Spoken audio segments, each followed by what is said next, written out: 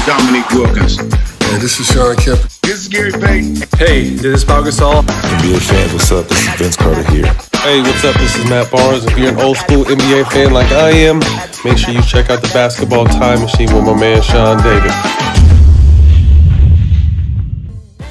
Hey guys, how's it going? Welcome back to the Basketball Time Machine. My name is Sean David, and I welcome you to your weekly dose of old school NBA basketball. Now, in the 1990s, the Los Angeles Lakers were one of my favorite teams, and I'm not talking about the remaining parts of the Showtime Lakers. I'm actually talking about the Lakers with Shaquille O'Neal, Kobe Bryant, Eddie Jones, and Nick van Exel. And yeah, some of those players kind of got forgotten, so I thought, okay, let me see if I find some clips of Nick van Exel, NBA legends, talking about Nick the Quick. So I would say, without any more blah blah, let's get right down into it.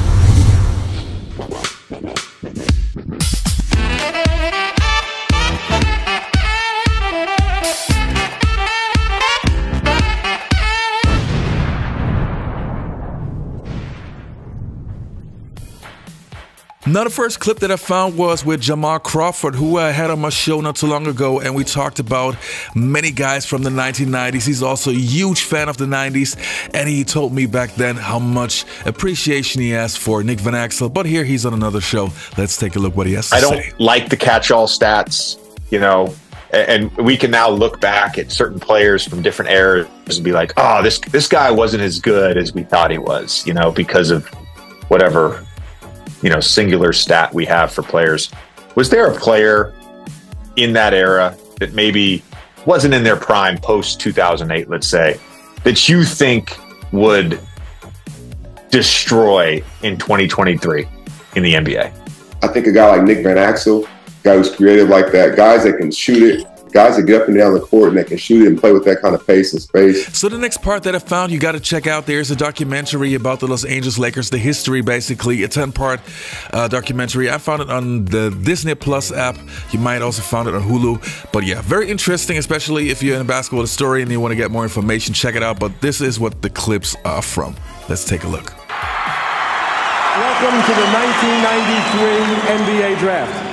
The Lakers needed a point guard, but you're spoiled. You're looking for the next Magic. I think Jerry West was just going to take the best player he could get. Now, the Los Angeles Lakers selected while we were away Nick van Exel, the excellent point guard out of Cincinnati, although his stock, as you can tell by where he was selected, has slipped. Nick had a chip on his shoulder. You want a guy with a chip. It's just, the question is can you channel it?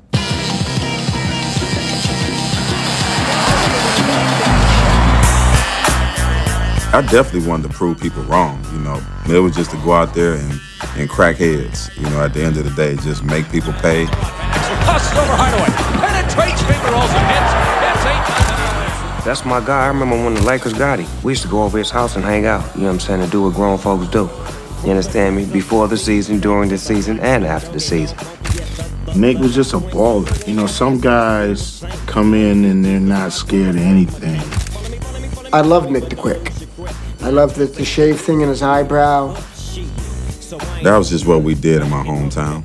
That was our thing. You know, Big Daddy Kane, Kwame, you know, those guys putting 2 parts in the eyebrow, so that's what we did.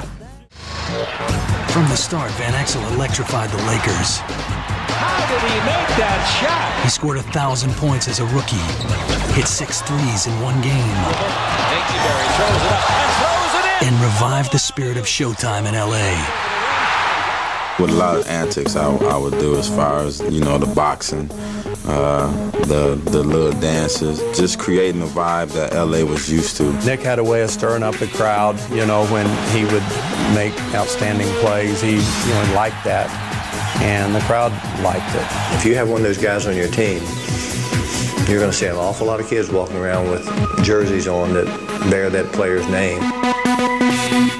When he has the ball in his hand and the shot clock going down, he's not going to pass it. He's going to take the big shot. Nick can get the ball with 1.5 seconds left and make something happen. He fires and the count of it goes. It wins! It wins! It wins! Van Exel drove the Lakers into the '95 playoffs. Lakers all the way. Led them to a first-round rout of Seattle. He scored. Then hit an astonishing game winner in round 2 to keep the Lakers' hopes alive. 3/10 of a second. Dale was old school, so he was all about the X's and O's and doing things the right way. He wanted real structured organization out there, and that's not how Nick wanted to play. He wanted his freedom. They bumped heads. Like, you can see it was a disconnect there. There were times where I may do something on the court. Exel rides it up and in with a masterful fake. Up and under his arm. Do a little dance or something, and he's hollering, get back on defense, get back on defense. We have a really talented, competitive, gritty point guard that doesn't like to be told what to do. Well, that's what the head coach does. When you're young and you go into sports, you don't know shit. You just playing. I was just out there hooping. Van Exel for three. Yes, sir!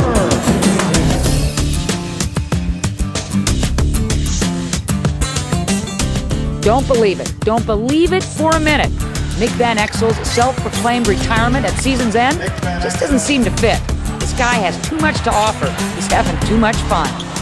Nick again. Yes, sir! I really love what I do. Plus, I'm just real excited about, this new situation. I'm excited about the team. We can get some things done. 8 to shoot. Van Exel steps back. 3 is good! Van Exel's fearless style put the Lakers back on the map and earned the esteem of legendary Laker Jerry West. Coach Del Harris, assistant. He was my favorite Laker by far, because I could sort of identify with his desire to excel. Jerry West was a guy who would tell you how it is, tell you straight up.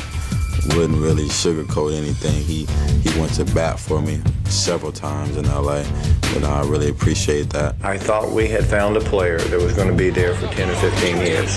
I rooted for him so much because I saw the rough edges going away. When people don't draft players, they talk about the character of the kid. I will tell you that this is a great kid, and he's going to be a great player. If you want to look for the steal of the '93 draft, this has got to be the guy. The days of Showtime may be over, and the torch has been passed as Nick tries to carry on the Laker legacy. If fans in that era were dazzled by Showtime, what will this generation of fans be dazzled by with you guys? So we want to bring back basically the same thing what Showtime did. A lot of excitement, a lot of dunks, always having the crowd into the game. Three-pointers, tough defense, and guys just run around having fun. Everybody with a smile on their face out on the court. Second, Van Exel on the run, and he banks it in for three. Nick van Exel was a very interesting player, and I remember it like it was yesterday. I was a huge fan. Even though he was never this huge superstar, I always loved his game. And it's kind of interesting to, look back, go back into time and see how good he actually was. Now, in my opinion, it's pretty difficult to explain how good he really was. If you go back in the 1990s, you had many great point guards, and the greatest ones, for example, like John Stockton or Gary Payton and those guys, they were all great two-way players. And Nick van Exel was not the greatest defender. He was all right, not the greatest, but okay-ish. But when it comes to his offensive game, I think he had it all. He was a sensational passer, not specifically a pass-first point guard, but he could definitely find the open man. He was a great three-point shooter, not the best percentage-wise, but he could make some crucial shots. He had many game winners. If you go on YouTube, you find it. He was super clutch. But also his crossovers, his handles, so that guy really had it all offensively. Now, if I would have to compare him and rank him, I would say he was definitely not in the same category as John Stockton, Gary Payton, and Penny Hardaway, but right beneath it. And if he would have not played with Kobe Bryant and Shaquille O'Neal, I think he could have been a superstar. And there was also another reason why he never reached that level. He was a wild guy, and he admits it on interviews. He says it. He was not easy to coach, and when he had Del Harris, for example, as a coach when he was playing for the Lakers, Del Harris was such an old school dude. It was not a great match, but he showed in his later career, Nick van Exel, that he could contribute to winning teams. So in my opinion, I think he had it all. He could have been a superstar. It was just not in his cards at the end. But hey, I love that guy. And Nick, if you see this video, this is for you, man. I was a huge fan of yours, and this video came from the heart, man. And to you guys, thanks for tuning in. I hope you enjoyed this episode. Don't forget to leave a like, subscribe to the channel, and hopefully you'll see you next time on the Basketball Time Machine.